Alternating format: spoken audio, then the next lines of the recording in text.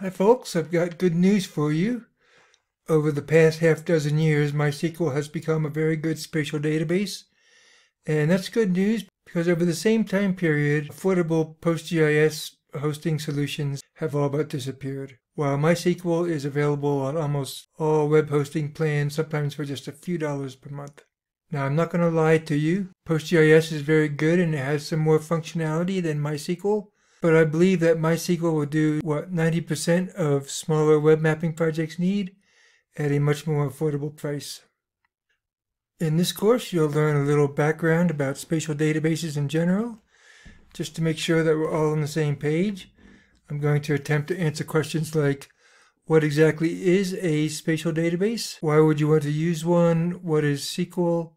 And where does the spatial database actually live? Which may sound strange, but it's actually an important concept because unlike file-based storage, it's unlikely that your data is actually stored on the same computer that you're accessing it from. And I'm going to show you how to install the latest versions of MySQL and QGIS on a local computer for development purposes. And later on in the course, I'll also show you how to work with MySQL installed remotely on a web server and how to access it from various clients. I will demonstrate several ways to load both spatial and non-spatial data into the database and provide a sample dataset so you can practice on your own and follow along.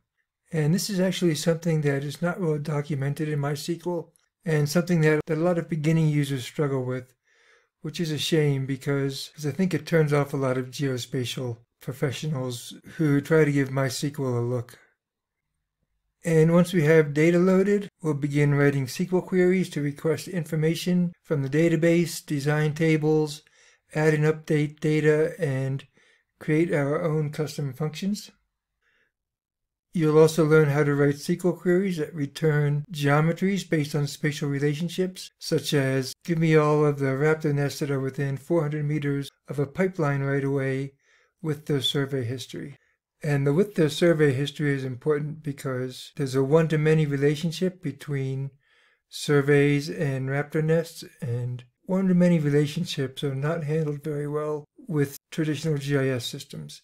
But with MySQL, you can integrate your spatial and non-spatial data in one-to-many or even many-to-many relationships quite easily. I'm going to show you how to create new users and new user roles and control what privileges each role has to create new database objects and view or modify existing data. And this will give database administrators fine-tuned control over what each user is allowed to do in the database down to the field level.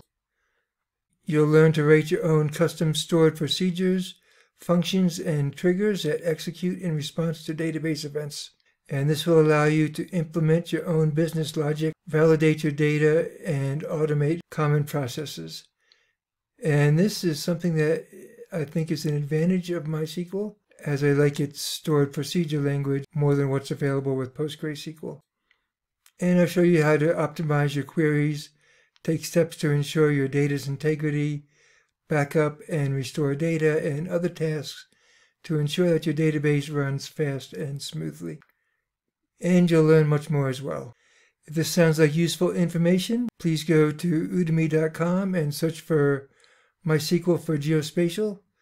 There are a lot of other MySQL courses available, but only one, as far as I know, that addresses using MySQL for geospatial applications. This course uses the latest software as of December 2022, and that includes MySQL version 8 and QGIS version 3.28.